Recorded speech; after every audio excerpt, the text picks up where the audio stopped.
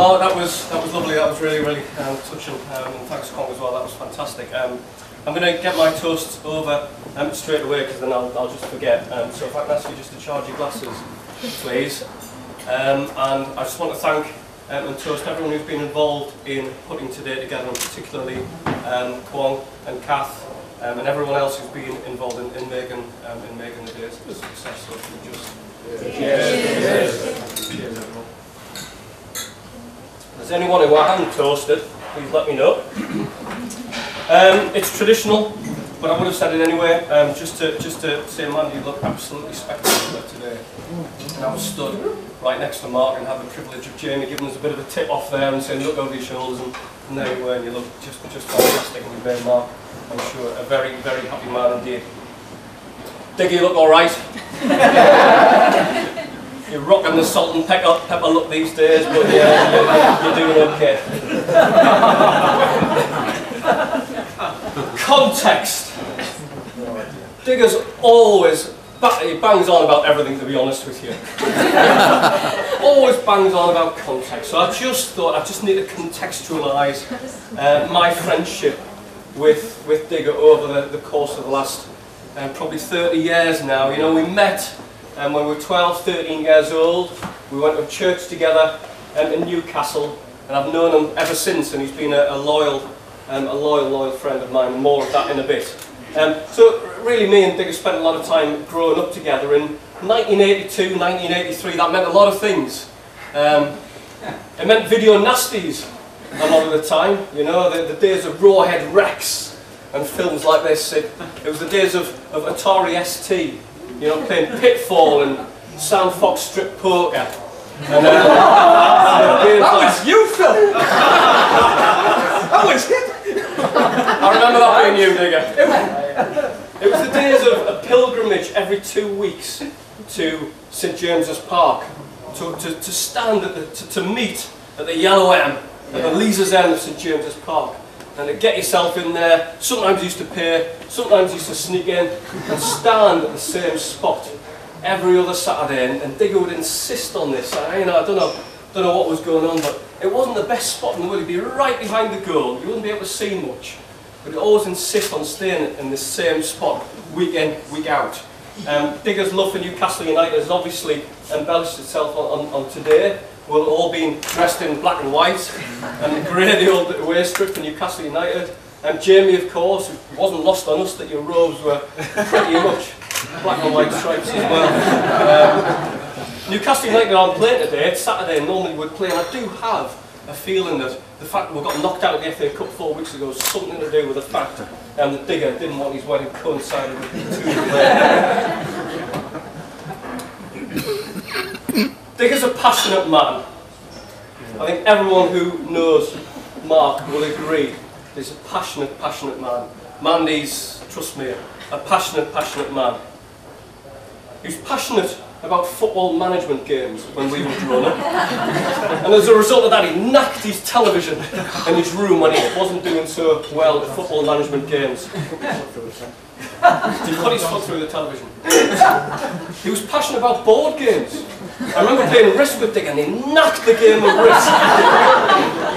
He was passionate about board games.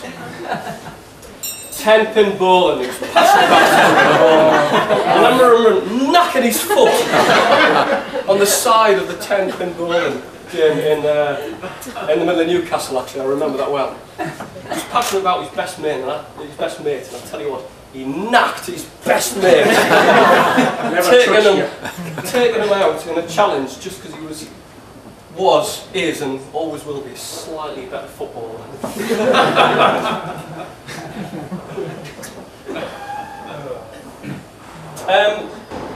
Growing up with Digger meant Peggy and Ivor as well, and I'm pleased you touched on that, Mark. I'm just going to take a couple of minutes to say, and probably on behalf of Roy and Raymond as well, what that meant for me. Now, you've kind of stolen me thunder, and it's interesting because exactly what you were going to say was verbatim what I was going to say about them both. And I was going to describe Ivor as a gentleman in the classic sense of the word, a gentler, more kind soul. I don't think I've ever met. He was fantastic.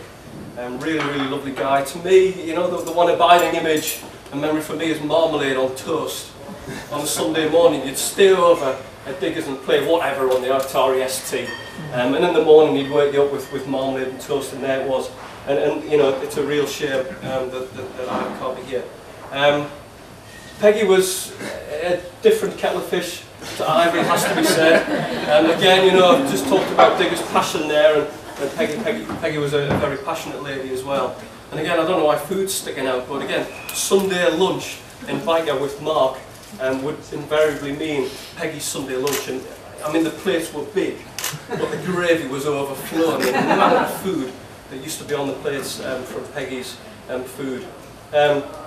She also had a strange thing which seemed to happen every so often, which was taking Mark's favourite, most expensive and best white shirts and stick them in the washing machine, and they would come out pink. I don't know how many times this happened, but honestly, the arguments that used to come from that was absolutely ridiculous. I just suspect that Peggy, you know, thought what we always suspected, that Mark's just a teensy weensy little bit gay.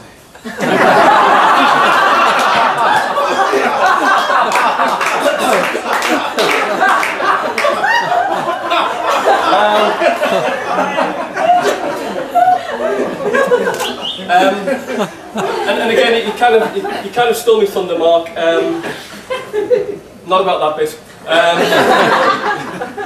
I honestly think, Mandy, if Peggy and I were here today, they would welcome you into the family without even thinking about it. I can't pay a higher compliment to you than to say that.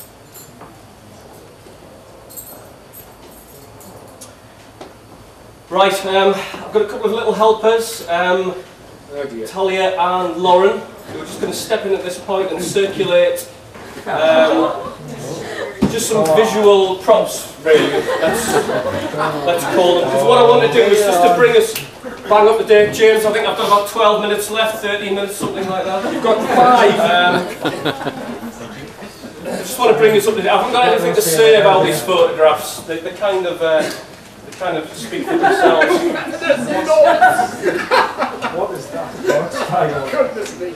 Now, I know that everyone's on Facebook these days. I know you've probably seen a lot of these photographs already. I just think it's worthwhile just remembering what an absolute knacker it can be.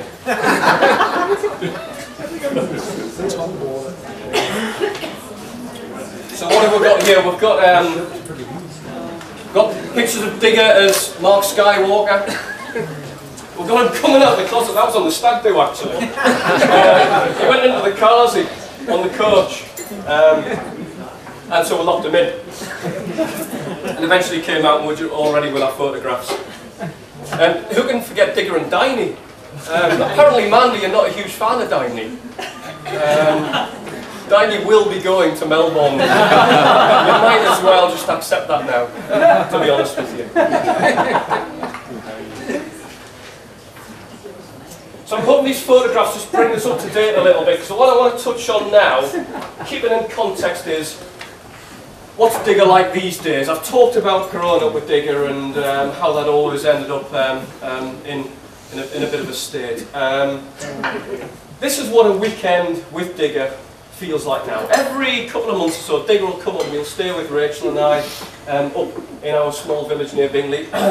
The first thing you notice about Digger is his bag. This is if he actually makes it to the house. He has been known to have the odd glass of wine on the way up, fall asleep, miss the stop, wake up, and ring us and say, "No, I'm not at Bingley anymore, I'm somewhere down, can you come and get us please?" "Yes, Digger, we'll come and get you." But the first thing you notice is his bag. It's that big, it's usually wide open, it's slung over his back like this, and he comes in and invariably hoys it down in the middle of the floor in our living room, and that's pretty much where it stays for the rest of the weekend. Mandy, the mess. the mess. We're talking ocean-going trawlers with seagulls after them, and the mess that's created. So don't know how this is going to work. I was talking with Kath before about, you know, how that dynamic is going to work, but honestly, I kid you not, the mess. Something else which invariably happens when Mark's staying with us are the rants.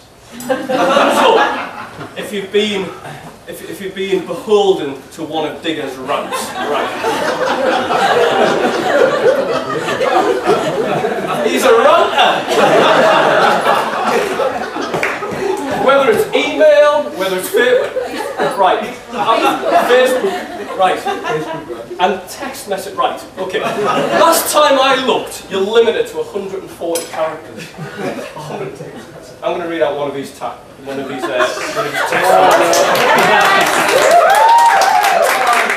It's on the subject of one of Newcastle's greatest strikers, Shola Anioli. And I'm going to do it in my strongest Geordie accent, just for extra impact. This is a text. Look, Shola, just be quiet. I'm not interested in your analysis of our league position, or that you want to fight for your place. You are useless. Get out! Leave! How you've made a decent living out of this club for 10 years is beyond me. I'm not bothered that you think that we need to be focused and keep our heads level. Be quiet, Shola. This is a text. Same text. This is what it writes. You can scroll a bit like that. I'm sick of you speaking out to the press. Just be silent. Do something more than once every 10 games, please. Maybe run a bit. Maybe put some effort in. Maybe a half a decent pass, please. But quit your moronic, boring, this is a text, listen, and insignificant ramblings to the local media.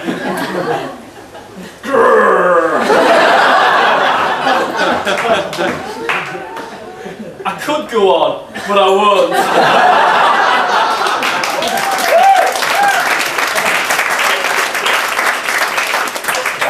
A few other vignettes from Diggers staying with us for a weekend. The God Channel will stay on in the room for 24 hours a day. The glossolalia that goes with it, I'm not going to go into that, don't worry about it. He'll go on and on and on about his Johnson. Boris Johnson, all the time. Boris Johnson this and Boris Johnson that. And I don't know why, but you seem to have a thing about Boris Johnson. The other thing that invariably happens when Mark comes to stay with us is we have a FIFA tournament. The emotion that goes it. So this is my PlayStation.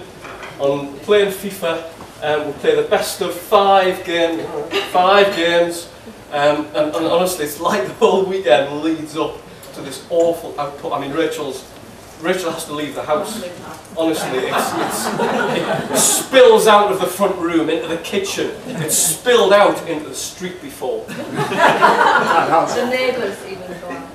Now, on the odd occasion when Diggers won the FIFA tournament, I think it's happened twice, he'll take the opportunity to celebrate. And there's a number of celebrations. I remember the time when he won, and I went to bed in a bit of a huff, and I got up the next morning, and I kid you not, the whole of the house was littered with post-it notes.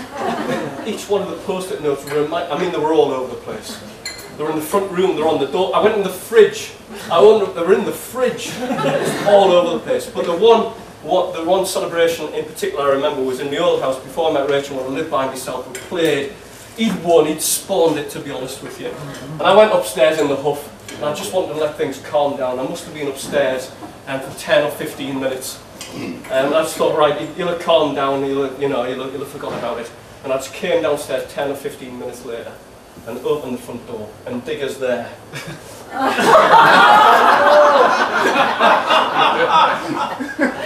Now, he didn't hear me come down those stairs. And such is the dedication of the man, he was there for 15 minutes. Just waiting, patiently, quietly. Digger's a passionate man.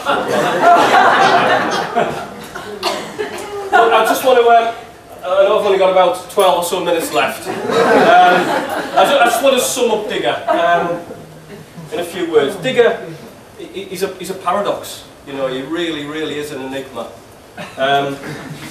He's working class, but he's an intellectual. He's a Tory, but he's a socialist, or is he? I'm not a socialist. He used to be. He was.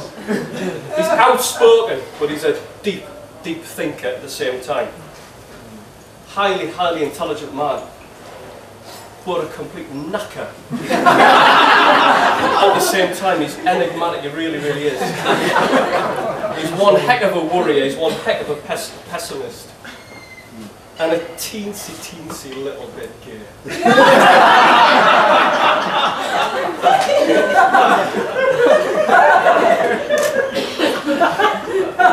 But the Digger I know is also capable of immense loyalty.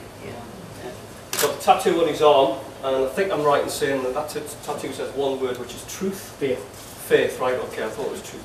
Faith.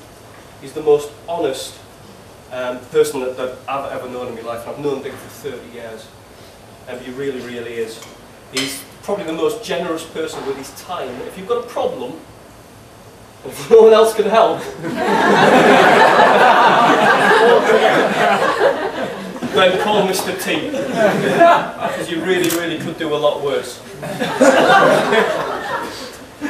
So look guys, I just want to wish you all the best. I really do. Digger, you're my best mate.